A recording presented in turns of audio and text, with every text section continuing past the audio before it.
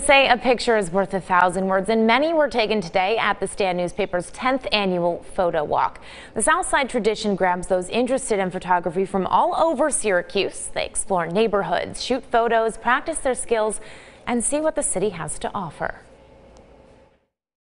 It just keeps growing. We've had people that grew up in the Southside and I want to see the neighborhood, but it's not safe, right? Should I come?